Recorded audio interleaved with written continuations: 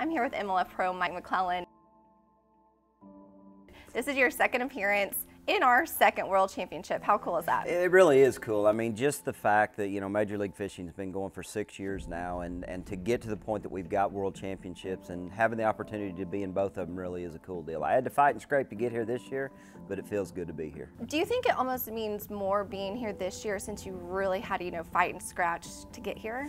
I would definitely say so. Last year I had, or the 2 prior years, I had pretty solid finishes and was pretty certain that I was going to be in. And then last year it was a battle. I mean, going into the second event of the year, I knew I had to make the cut, and I did make the first cut. And when we got to the second lake in the elimination round, I mean, I finally let Score Tracker get to me. I mean, it was one of those first days that I really felt like I spun out, and it was like everybody was catching and I'm zigging and zagging and trying to get there. And I really felt like when I left the lake that day that my chances of making this were done. I mean, I really thought it wasn't going to happen. And then as the event unfolded and Gary Klein and myself ended up tied, it was like, oh man, what's going to happen now? And I guess the tiebreaker, I had just a slight edge on him, and so here I am. And I'm sorry for Gary, but it is what it is.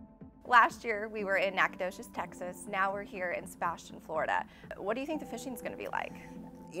Knowing Florida, this time of the year, full moon, the weather has been phenomenal, it looks like, for the last week or 10 days.